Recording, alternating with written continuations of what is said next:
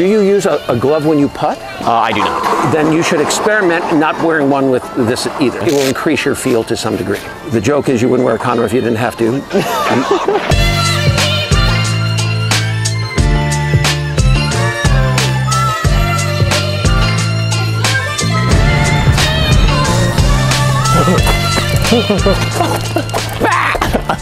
Welcome back to the channel. If you are like me and you suck at your short game, this video is going to be awesome. We're meeting with our D1 former head coach that's going to help us with the 60 degree and give us 3 different shots that we can utilize everywhere in the course so we get on the green, which is basically the main point of this entire game. So without further ado, without wasting any more time, let's get into it. What we're going to start with today is just kind of an interesting test, okay? I want you to hit 2 shots for me from right here to this red can, which is 25 yards away. Do you use a glove when you putt? I do not. Okay, well, then you should experiment not wearing one with this either. Okay? It will increase your feel to some degree. The joke is you wouldn't wear a condom if you didn't have to.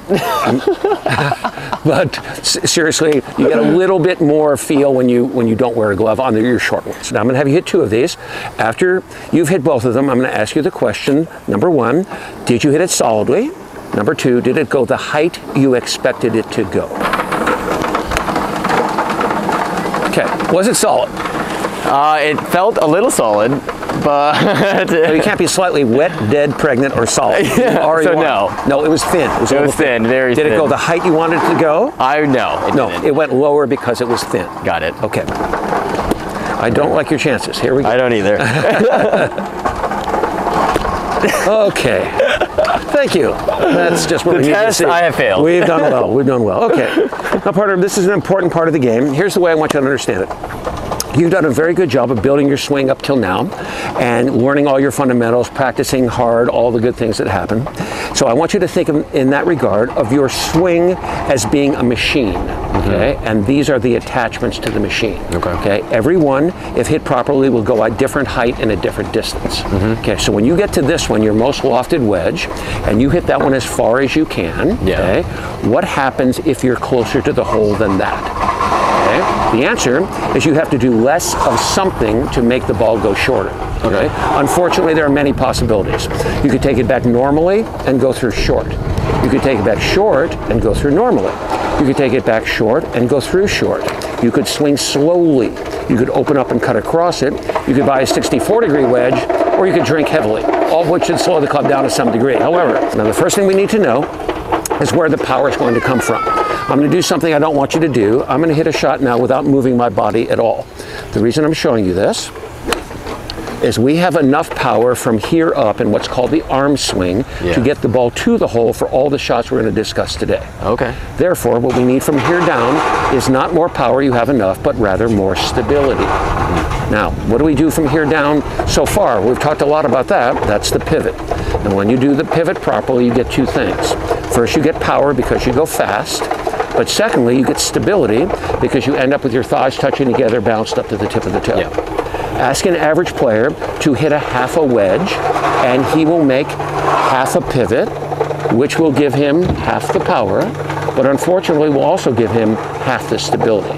From this position I'm showing you right here, where my thighs are not touching together and I'm not fully up to the tip of the toe, there's a tremendous tendency to wobble. How much wobble do you have to have before you begin to miss hit shots? Not very much. Okay, so what that means is you should do the pivot only if you do it fully. If you're ever going to do something less than full, we need a different motion from the waist down. Today's motion is called knee pressure. Knee pressure differs from the pivot in 2 specific ways. Number 1, when you do the pivot, okay, your thighs touch together at the end. When you use knee pressure, your thighs do not touch. When you do the pivot, your right foot comes off the ground. When you do use knee pressure, your right foot stays down. It is impossible to keep your right foot down on the way through if you have shifted weight to the right side on the way back. Because then as you drift to the left and turn, that's what's going to pull the foot off the ground.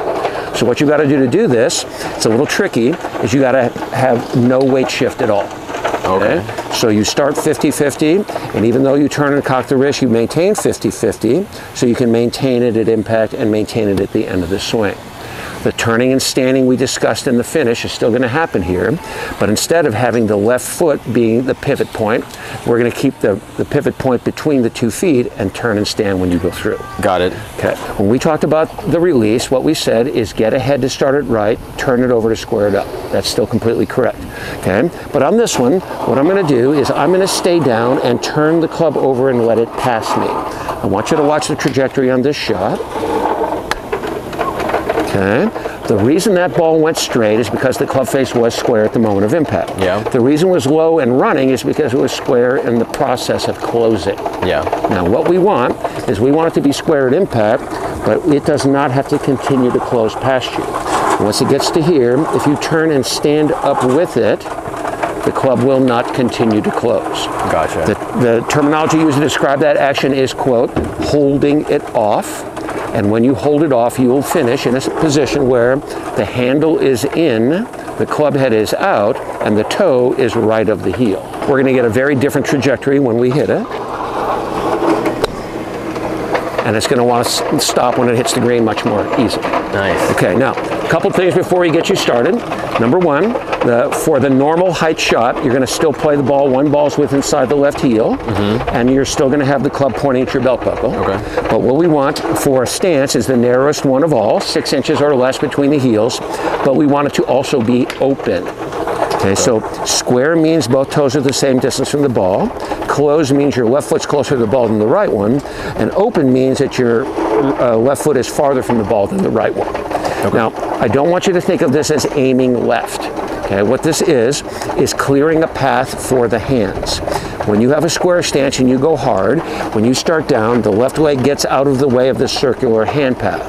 But if you're going to hit a very short shot, you might not turn as well, and this thigh might be in your way. Okay. So by starting with it out of the way, it makes it easier to continue to turn and stay on your circle. Okay, next. Staying down. It's kind of an interesting concept. When you make a normal full swing, the momentum of the club pulls you up and out, and you go to a high full finish. However, here's the physics of what we're going to do today. Suppose I set up to the ball, and you threw a 20-pound sack of flour on my back, and I didn't see it coming. It would push me down. Yeah. If I came up with 20 pounds of force at the exact moment it hit my back, I would stay still. Now, your arms and club are exerting 20 pounds of downward force on your upper torso. So if you don't push up against it, then when you allow your arms to extend and go down, you'll hit the ground very unpleasantly. The problem is when to begin the process. Almost everybody thinks, okay, as soon as I hit the ball, I'll come up. No, you have to start coming up as soon as you start going down. So the moment you begin your downswing, you have to start pushing up. Now, the little voice you hear right now that says, no, if I do that, you'll miss the ground completely, you can't listen to that voice. Okay. You're going to see that there's a very nice balance between the amount of descent that's pushing you down and the amount that you push up. So for example, here's a very small one. The moment this starts coming down, I'll come up, but I'll still hit the ground. This one will be a little bigger. As soon as it comes down, I'll come up, and I'll still hit the ground. On this one, I'm going to jump in the air, and I'm still going to hit the ground. Okay. So I don't want you to think under any circumstances that you're going to come up too quickly. Gotcha. When I do it with you and I show you how it feels, you'll be amazed at how the moment you begin the downswing, you'll be beginning to turn and stand. But see, if you stay bent over, you can't turn enough. If you don't turn, you'll hit behind it, and then everything will be less than solid. Okay. Finally, wrist cock. Wrist cock is an ongoing concept that happens more and more and more and more as you make your backswing, and the fullness of the wrist cock doesn't happen until you actually start the downswing. But what if you only take your hands back this far? Okay, if you only took it back that far and you had the normal rate of wrist cock, you wouldn't have anything to hit with. Yeah. So by and large, the shorter the backswing, the earlier the onset of the wrist cock. Don't think of it as a complication. If you're used to having wrist cock on the way down, then it's always good to have it. Now that being said, there are some good players, Jason Day and Steve Stricker come to mind, who try to use very little, if any, wrist cock for all of their pitch shots. The advantage, I'm sure they think, is, okay, I'm taking out an extra variable, and I have a shallow angle of approach, which utilizes the bounce of the club, and to them, I'm sure it feels like it's an easier way to go, but there are times when you need descent. You need descent very much when you're in a bad lie in the rough, so playing it back and picking it up will help, and you need a lot of descent when you play a bunker shot, okay, so that you can get it to go far enough when you do it. Yeah. So you'll be surprised how, even though we'll turn the body and we won't shift much weight, we're going to cock the wrist. Okay. To make that easier, we're going to go up and down on the club accordingly. So if you're going to hit it as far as you can with your right foot down, you'd hold it at the very end like normal. If you're going to hit one to this ball only 9 yards away, you'd hold it at the very bottom. Okay. For this 25-yarder, we're going to hold it halfway down. I see. Okay, club against the ball, please. Okay, so that's a square one right there. Okay, now, here's your chin way back here. That's not in between your feet. Okay. Now when I move it here, are you left side heavy? Yes. A little bit. Okay, now here's why. You were 50-50 a moment ago by having your hips forward and your upper body back. Okay, so that's a bad thing. It makes you think you're going to slide the club under the ball and you won't descend. That's why you'll hit skulls. So here's an easy way to do it. Instead of facing the ball, face your feet. Where you're over here. You're 50-50 now, aren't you? Yeah. Now bend straight over. And now put the club behind the ball. That's how it's supposed to look. The ball looks behind you more, doesn't it? Yeah. 100%. You can't hit down on something that you are behind. But your chin right now is directly between the feet as it should be. So that's how it should look to you all the time. We're going to turn the body and cock the wrist, but we're not going to shift much weight. We're going to hit down sharply. And we're going to turn and stand like someone called your name. Hey, Jerome. There you are right there. One last look at the can. Back down here. Let me help on this first one. Here we go. That's very different, isn't it? Yeah, that's completely different. Okay, now try to hit the ground. Start coming up as soon as you start down. Oh, God, you got me. Okay, again. Very good, very good. See how we do. The crowd is hushed. Oh my God. That's okay. Now what happened is you gave in to the most basic instinct, which is to get under the ball. If you've ever taken a shovel full of dirt and thrown it over your shoulder or flipped a burger on a grill, it makes sense to you that you should get under it to make it go up. But nothing could be further from the truth. We're going to go forward and hit down. So that hits high ones and this hits low ones. Got it. Doesn't seem to make sense, but it really does. Better.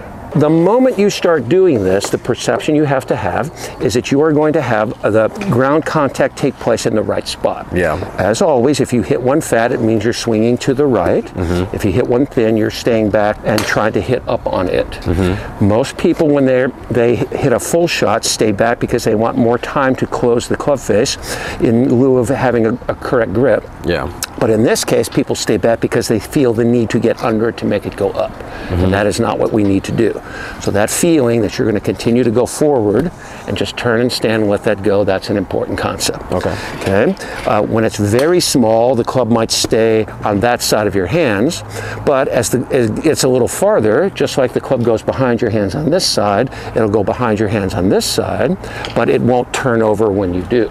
Gotcha. So a good way to look at that is when you're approaching the ball, remember that your wristed address is curvy, but because your hands are ahead, it's flatter or almost bowed out. So as you approach the ball, your left wrist is bowed out. Then once you go past here, if you don't turn it over, your right wrist will get bowed out. So left wrist bowed, right wrist bowed, left wrist bowed, right wrist bowed, hitting the ground in between, that's a nice thing to feel. So when you're going back and forth, then that's a good thing.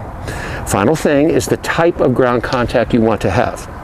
If you were to take a short iron and hit a normal full shot with it, your chances of taking a divot that would be looking like a dollar bill would be a very good thing. However, the flange on the bottom of the club is an important thing that makes it more forgiving. Okay, the bounce angle, which on yours is 8 degrees here, is a measurement of whether this part is touching first or the leading edge is first. So when I have this vertical and I put this down here, you can see it's the flange that's actually hitting first, and that little angle between where my hand is and the leading edge is 8 degrees. Now what that does is it allows you, as you come through, to maybe hit a little behind it and the club will skid along the ground and still collect the ball and do a good job. If you have a one that has too little bounce, 4 degrees is, in my opinion, too little, then it would tend to stick a lot. Now, some people who play off of hard ground say, oh, well, I don't want so much bounce because then I'll skid into it and I'll scull it. Yeah. But really good contact doesn't require that. Okay. So an 8 to 10 degree bounce is ideal. If I were to take a normal full swing, I would cut into the ground and take a divot. But if you do this properly here, you're going to have a cloud of grass that's going to float up in the air and then settle down. So watch how this looks. That little cloud of grass that comes up is a sign that you've done the right thing. If you're taking big divots when you do this, then you're hitting down too sharply and you're not using the bounce of the flange well. I see. If you're not hitting the ground at all, then you should go bowling because you're going to scull every one. Yeah. But really, when you have a ball in the correct position in your stance and you step away for a practice swing, you want to A, hit the ground, B, hit the ground past the ball, and C, have the little cloud of grass that comes up. When you do that, you'll have a lot of confidence that something good is about to happen, and then you'll have no difficulty walking up and executing the shot. Got it. The shot we just hit is the medium height shot. Yep. You need to be able to play a lower than normal one and a higher than normal one without changing the rest of your technique. We're still going to have knee pressure and go through. We're still going to turn and stand, but we're going to build it into the setup. The other nice thing about this is that both the different ones, the lower than normal and higher than normal, point up a particular aspect of the shot that most people struggle with. Okay. So in your case, because you are a scooping Yep. okay, the low one's going to teach you how to hit down to make it go up. It's something that people who have played 50 years may never know. Now, the way to hit the low one has to do with ball position. Instead of playing at a ball's width inside the left heel and having the club point at my belt buckle, I'm going to pretend I had an ice skate blade on my right foot and pointed directly at the ball. And now, when my stance is both narrow and open, I'm not going to have the club point right of me. I'm not going to have it point into me. I'm going to have it point beyond me, left of me. So if it was a gun barrel, it would not shoot you. Now, when you do that, you change what's called the effective loft of the club. So watch, I'm going to take a tee and I'm going to put it on the club face like this, and that's how much it would point up. When I move the handle forward, I've changed the effective loft to make it go lower. Yep. You would think that that alone would be enough to make it go low, but not really. Here's something you may not have experienced, but you will pretty soon. You miss the fairway and hit it into the rough under a canopy of trees. Yeah. You have to shoot it out low under the trees. You take a 7-iron, say, and play it way back in your stance to hit it low. Yeah. And then you hit down on it very sharply because you're catching it at a time in the arc where more descent is built in. Yep. Descent gives you backspin and backspin gives you lift. Okay, so watch, I'm going to play this one even farther back than that. I'll play it right of my right foot way back here with the handle this far ahead, but when I hit down this sharply, it will still go very high. Yeah. Okay, so to make it go lower, yes, you have to de-loft it, okay, change the effective loft, but you also have to have less descent, even though you're playing it at a time of in your stance or in your arc where you would tend to have more descent. So how do you do that? You don't add any upward components. You don't cock the wrists or lift your arms. Imagine that you were setting up with it way back there, and then you're a statue on a turntable, and you're just going to turn back and forth like this. Okay. This is the single most accurate shot in the game. I will be surprised if I do not hit the can on this one. Watch this. So just a little bouncer, and yes, it ends up really close all the time. Yeah. Okay, now I'm going to show you. We're going to do this one as well. A lot lower, huh? Yeah. Very good. Just a little one. Here we go. Not bad. Pretty good. Still stayed down a little bit. Completely comfortable. Up to there. The high shot, which is called the lob as well, happens 3 times on the golf course. Number 1, you have an obstacle between you and the hole that you need to go over, like a tree or something like that. Number 2, you have to get over a bunker by just a little and stop it fast, or you have to actually play a bunker shot. Yeah. Now, I don't want to rat everyone out, but golfers are judgmental. If you go into a bunker and you fail to get out several times in a row, people have to bring you food, cell phone chargers, things like that. Very embarrassing. Yeah, okay? So you got to feel like this is in your wheelhouse. You can make this happen for sure. Okay, so what we're going to do here in a minute, you see I've already moved the mat well to the left here. I'm going to have you start hitting medium ones to the left. Okay. Then once you've hit a few solid ones in a row, then I'm going to switch the club face back on you, and before you have a chance to think, we're going to have you hit one and see if we can get the right thing to happen. Now, hit it hard, but keep that right foot down. Ooh. Oh God. Okay, that's all right, that's all right. We are very good together. Yes, we are. No doubt about it. Hit it pretty hard. Very good. Hold on. I know. I was like, oh, he's going to throw it at me. Very good. Harder, though. Harder. Great. One more. Beautiful. Very good. Now, right to this ball. I'm going to do that. Now, it'd be better for you if you couldn't see that, Jerome. You're going to open and close. You're going to hit down like you just did, right? Okay, now no delay. Okay. Boom. Go. Oh, that was... You scooped the out of it. Yeah. Okay, see, so had you stayed ahead and hit down normally, it would have been higher, shorter, and righter would have gone right towards the can. Yeah. But when you saw that super open face, the instinct to want to get under it was too strong. Okay, that's all right. Now we're going to go back to a few more normal ones. Okay, until you're a little more like it. Okay, so here we go. Hit it hard, hit it 50 yards. Oh my God. That's okay, that's okay. Let it go, let it open and close.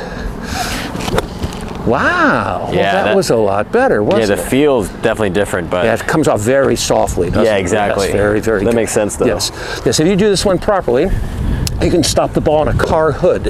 Yeah. Okay, so watch this one. If you were to do one very nicely,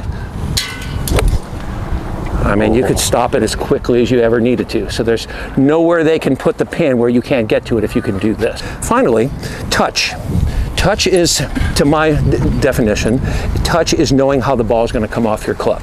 Okay, so you need to be making solid contact first that's not scoopy in the slightest. Yeah. We don't want to go down and dig, but for every person who has their hands properly ahead at impact, there are 10,000 people who are staying back and trying to slide the club under the ball.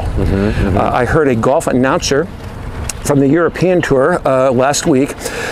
They showed a slow motion of somebody hitting a short game shot, and the fellow remarked, "Look how well he slid the club under the ball on that one." The next sound I heard was me throwing my shoe at the screen, okay? Nobody slides the club under the ball. Everything is still a descending blow. Okay. So the moment you think that staying back and getting under it is going to do you well, you're going to start sculling it every time. Okay. So that feel for staying ahead is important. The good player, when they've calibrated well off the medium height shot, they try to hit an aggressive shot to a small place when they're hitting a lower than normal one, but their last key thought when they're trying to hit the high one is bust it. Go hard. It's always got to go harder than you think.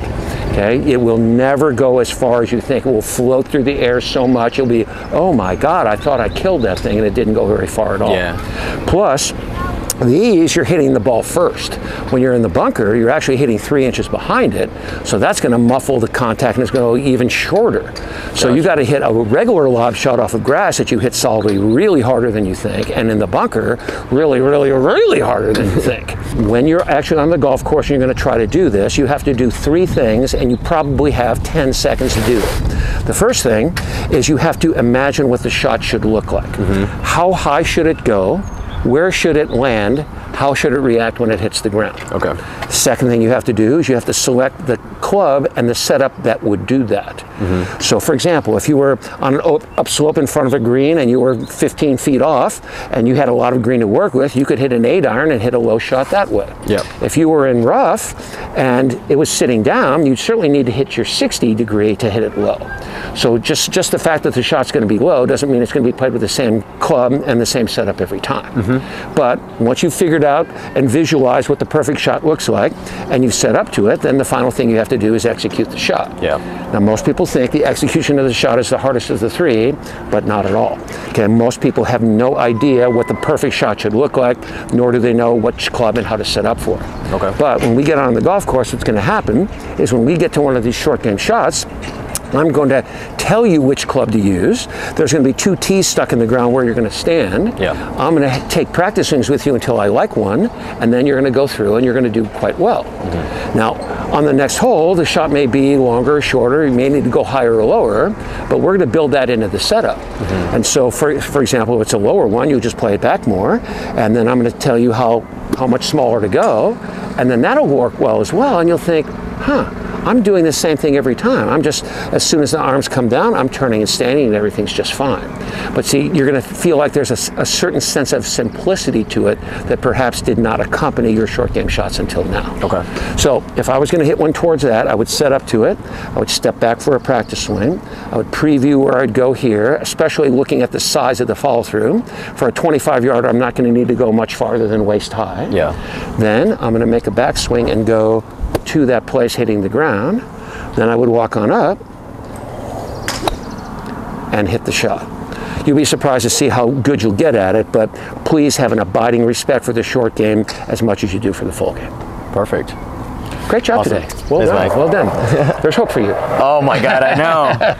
That is a wrap for this video and that lesson. Hopefully you guys enjoyed Mike. This lesson he brought to you. The short game is pivotal for the game, and hopefully you guys are bringing this out to the course, because I know I will, and not have to like hit 100 shots just to get on the green. Leave that like for Mike, leave that like for that lesson. Hopefully you guys stay tuned, stay subscribed, watch all of his previous lessons, watch every video on this channel. Honestly, we're going to scratch to scratch. We're going to get there every single day. We're going to be grinding. So that's it. I'll see you guys tomorrow. Peace.